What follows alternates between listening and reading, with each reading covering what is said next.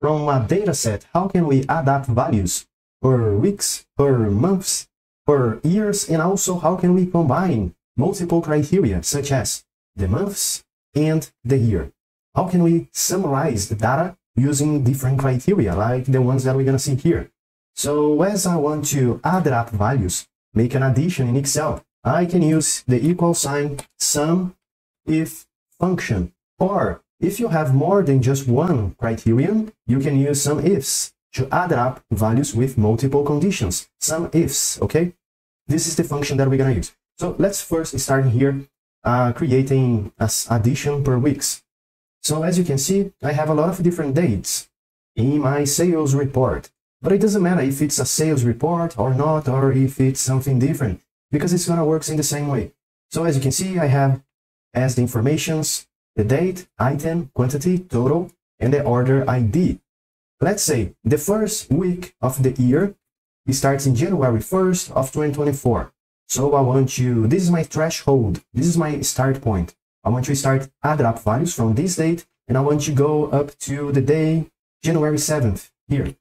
So all those this first week, I want to add up the values that I have in the total, like those ones right here. And then I want to do it again and again and again for all the different weeks that I have. The first week that I have is January 1st of 2024, okay? Enter. And now, of course, it can change, depends on the data that you have. But I want to stick with January 1st of 2024. And then I know that the second week is going to be equal sign the previous day, date, add to 7, like this. Enter. So this is the start date. This is the threshold for the next week. Now let me click in the bottom right corner of the cell, hold, and drag down like this, because that way I can make sure I have a couple of different rows with the same formula, ended up in 7 days using the previous date. Now that we did input here the weeks that we need to use as the criteria of our addition, we can move on and use the equal sign, the sumifs function itself. Double click here in this function, 1, 2, and the first argument that I have is the sum range. I want to add up the values that I have in the total column, and I can either select a small range like this, or click over the letter D to select everything that I have. And then I go to press here, input comma, to move to the second argument, and I have criteria range, the first criteria range. My first criteria range can be the date, like this. And again, click in the letter A to select literally the entire column, comma. And as my first criteria, I can use my start point. That is this date that I have here. But how can I tell Excel to start adding up values or summarize the data using as the start point this date that I have here to the left? I can using some logical operators. And I'm going to start here with the open quotations and then greater than, equal to, close quotations. So as you can see, I'm using 2 logical operators, greater than or equal to, and everything in between quotations. Then I'm going to append the date. But to append the date with the logical operator, I need to use the ampersand like this, okay? Then I can select here the date that I have to the left. Okay, now, if I just use this single criteria and press enter, Excel is going to add up all the values that are greater than or equal to my date that I selected before. But as I want to have a threshold, a start point, and an end point, I also need to set this limit, this end point. And my end point is going to be something 1 day before the next row. Okay, so, comma. My second criteria range is going to be, again, the same range because I'm talking about dates. So let me select again the entire column A, and then comma. My second criteria now is going to be the endpoint. And to use the endpoint, again, we're going to do the same logic as before. The logical operator and then append the cell. So open quotations, and then I want to add up everything that is less than, and then close quotations, ampersand to append the data that I have here.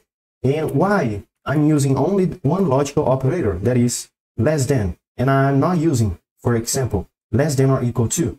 Because if I append or input the equal to in this logical operator here, I'm telling Excel that I also want to add up the values that corresponding to January 8.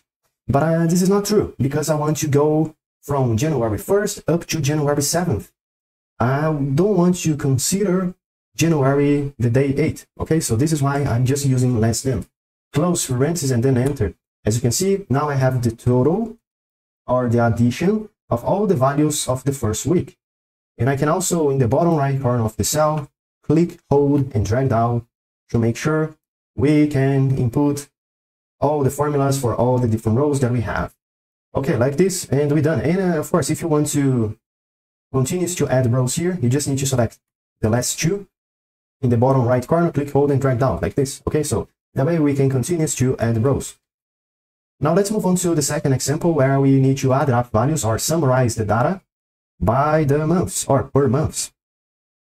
As you can see here, we need to use in the SUMIF function as the criteria January, and then February, March, April, and on and on. We need to use as criteria the name of the months. But if you check in my data set, there's no information that is equal to the months names. So how can I use the months as the criteria? In this particular scenario, we're gonna need to use a helper column to extract only the months from the date that we have to the left. So if I take here the column F, for example, this can be my helper column. And I can, of course, input here as the name of the column F, maybe the months, enter. And within this column, I want to use the equal sign, the text function. Want you to select, because the text function can extract from the date, the months, and also the years. But let's start here with the months. The value that I want to use is the date that I have to the left, comma.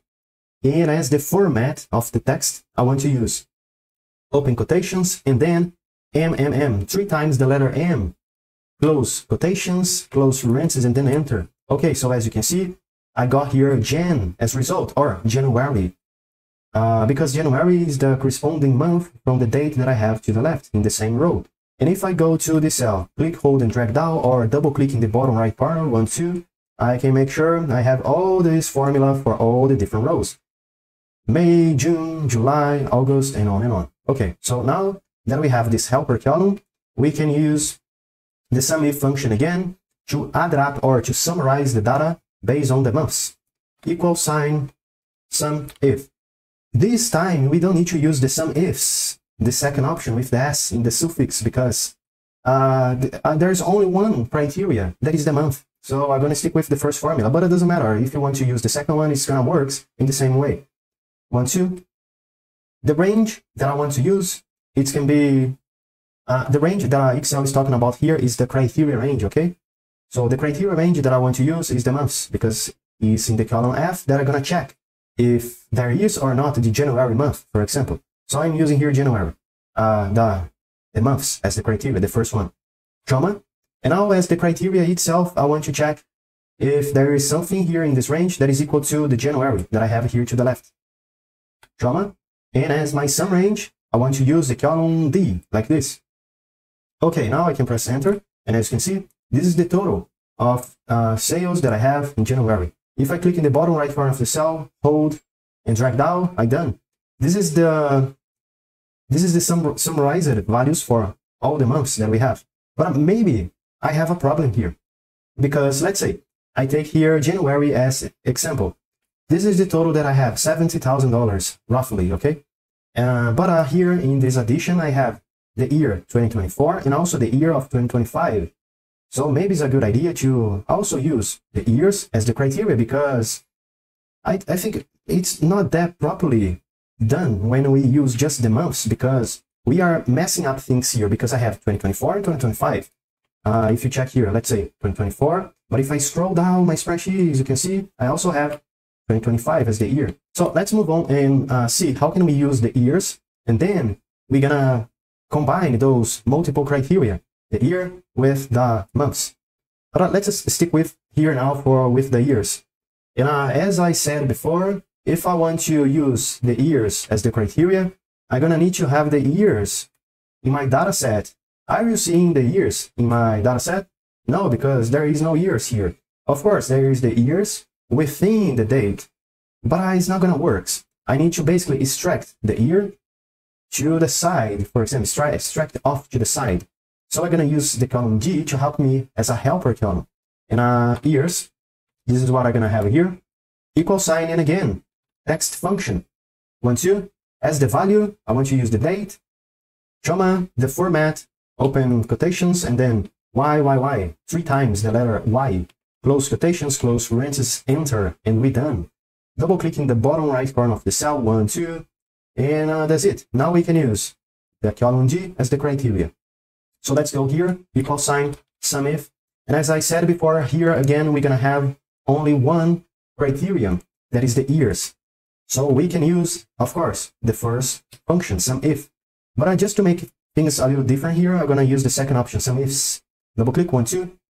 The sum range is gonna be the column D, where I have the totals, comma.